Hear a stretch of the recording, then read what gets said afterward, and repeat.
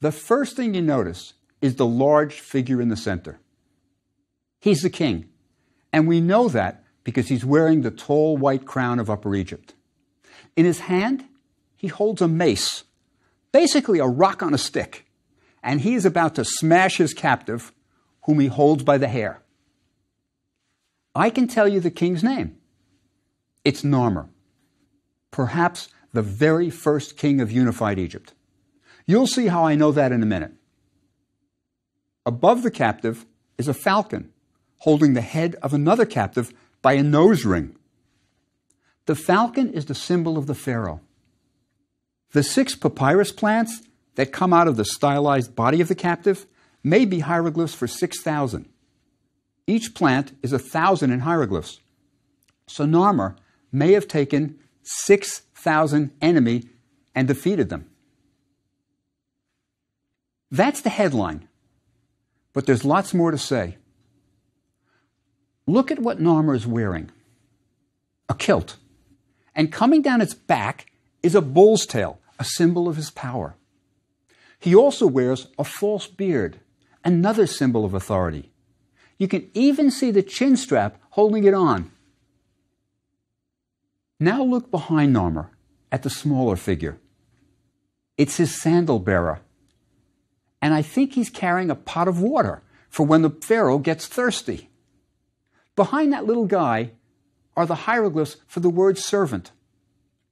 The hieroglyph on top is traditionally called a rosette, but it appears to be flower petals of some sort.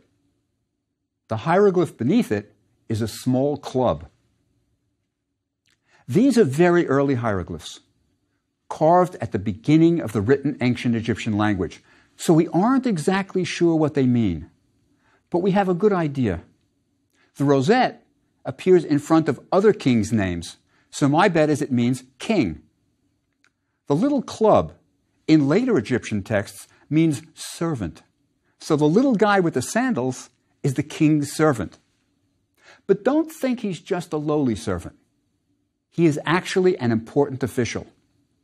Around his neck, he's got a cylinder seal on a cord. This shows he was high up in the hierarchy. Also, just being represented on the palette must have been a great honor. Behind the captive may be the name of the town he comes from. We're not sure. Remember, these are very early hieroglyphs carved around 3100 BC, right at the beginning of writing. Beneath Narmer's feet are 2 fleeing enemies, with their towns apparently indicated by the hieroglyphs above them. Now, how do I know the king's name is Narmer? Look at the top. 2 representations of a cow goddess look down on the scene, perhaps in approval. But between them is a rectangular structure called a serech that represents the facade of a palace. There are doors and windows. Inside that rectangle are 2 hieroglyphs. The one on top is a catfish, which was pronounced nar in ancient Egyptian. Beneath it is a chisel, pronounced mer, Narmer. That's how the first king's name was pronounced. Now, let's look at the second side of the palette to see the end of the event commemorated. The second side of the palette has the same top with the cow goddesses and the name of Narmer in the palace facade. Beneath it, however, we have something different. A procession, a victory procession. Narmer is now wearing a different crown, the short red crown of Lower Egypt. He came from the south, conquered the king of the north, and now rules both north and south. Egypt is unified. His name is very prominent in front of him, Narmer. In the procession that precedes him is a figure that's larger than the others. The hieroglyphs above him are not his name. They mean vizier or prime minister. I think you can see his stoop posture. That's because he's wearing a leopard skin. It's the sign of a high priest, and it's not an easy garment to wear. It's not tailored, so he's bent over, holding the heavy garment on. The smaller figures hold standards. Perhaps the divisions or towns from which the army came. They're walking towards decapitated bodies that have their hands tied. Don't mess with Narmer. Beneath this procession, we see two mythological animals with their necks intertwined. This is unusual. They appear only in a few other times in Near Eastern art, and we don't know exactly what the beasts represent. Here, they may well symbolize the unification of the two powerful lands. At the very bottom of the palette is a bull, simultaneously breaking down a walled city where he tramples on the enemy. The bull is yet another symbol of the Pharaoh. The Narmer Palette is important for several reasons. Because of its historical content, and because it's very early writing describing the beginning of Egypt as a great nation. But it's also important to ancient Egyptian art. It sets standards, conventions that would be followed for 3,000 years. First, it shows hierarchical proportions. The more important people are shown larger. Just look at Narmer on the front compared with everyone else. Second, the smiting of the enemy pose will be the logo for Egypt, the very symbol of the country. It appears on temples for the next 30 centuries. Third, the falcon and the bull will also reappear over and over again as emblems of kingship. Fourth is the practice of placing the action on registers. People don't just float around, they stand on something. The palette is divided into sections, which makes it easier to read.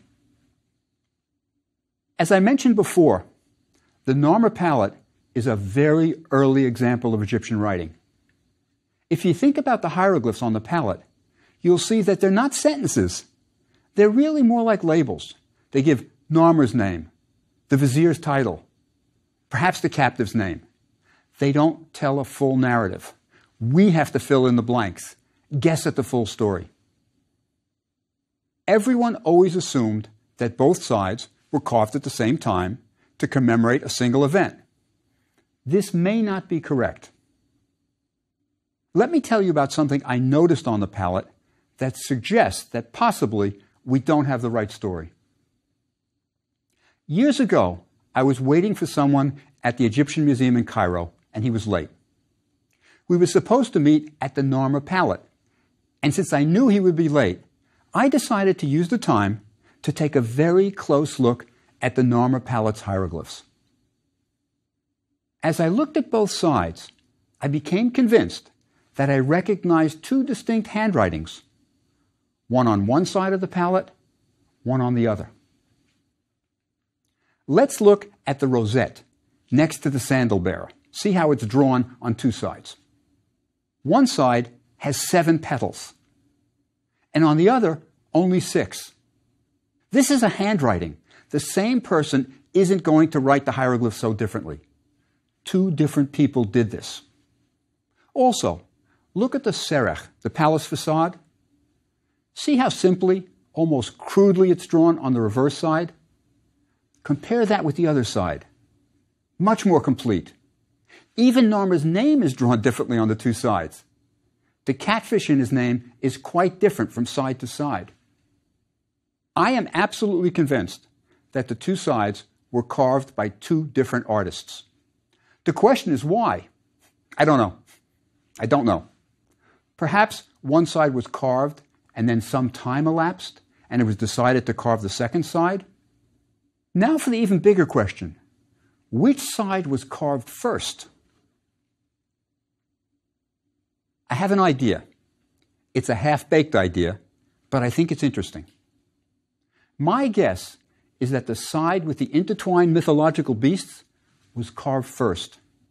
After all, it's a palette, and where the necks intertwine is the only suitable place for grinding cosmetics. Sometime later, the second side was carved. So that would mean that what we've been calling the front is the reverse. We may be telling the story backwards. I'm far from sure about this, but what is clear is that if you know a bit about hieroglyphs, you will look more closely at them and see things that others miss. Anyway, the Narmer Palette definitely shows us just how important the king is in Egyptian civilization. This also led to the development of writing.